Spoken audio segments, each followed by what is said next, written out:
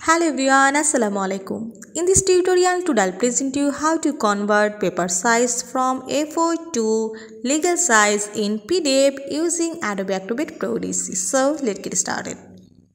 I open my PDF document and now I go to File menu and go to check these properties of this page size. So go here in this below and find here page size 8.27 into 11.69 inch, and this is in A4 paper size and I want to convert it in legal size. So go here again in File menu and go to Print. Now go here in this page setup.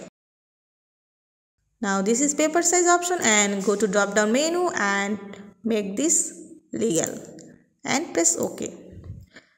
Now print this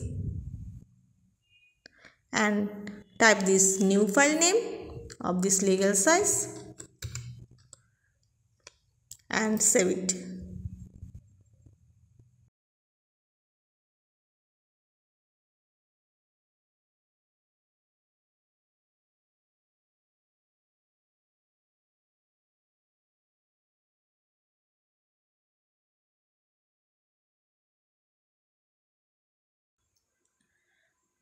Next I go to check these properties of this legal size paper.